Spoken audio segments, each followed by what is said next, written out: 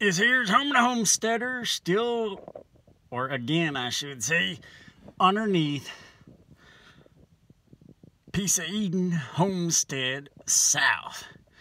Well, as I showed you, I tried to put that bottle jack together with some more hydraulic, or shall I say, chain and bar oil to replace the hydraulic fluid.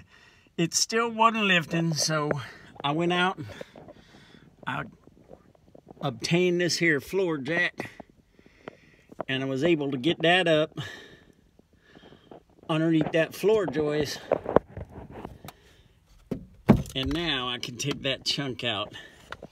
Next, I'm going to take the hammer and a wonder bar, bring this back down in line so I can get the bump out of the floor. But I will say that whoever did this, and I'm going to find out and never recommend them, did a kind of crappy job with this resetting the piers and the beams on this, because I don't know if you can see it good, but if I come back to this here joist, give you some light, I don't even know if you can see that good. I can see it. But they basically, right there, this joist comes from the wall and it goes through the long joist on the first two, and then it comes to a T over here into this one, and where they put that pier, it slipped off the edge where they put the block and push this one up. So I got one joist coming from the, guess it'd be the east wall. I got the joist coming from the east wall and goes into two joists. All the rest of the joists in this place run north and south. And this should have been just a holding block.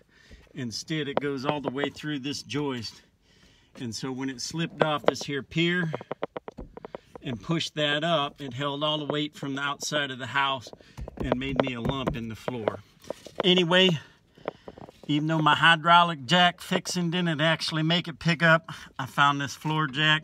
I got it up now. Now I'm gonna have to figure out how to get something all the way across here so it's got a good solid across that main joint that goes north and joist that goes north and south. And while I love my wide shoulders, thank you very much, Ma Homesteader and Pa Homesteader. They are not fun in a crawl space. Just thought you'd like an update on the property. I'll get back to you after I bring this stud joist that goes only part way. I'm gonna bring it down to get the hump out of that floor, and then I'm gonna get something under here to hold it up. I'll give you an update when I'm done.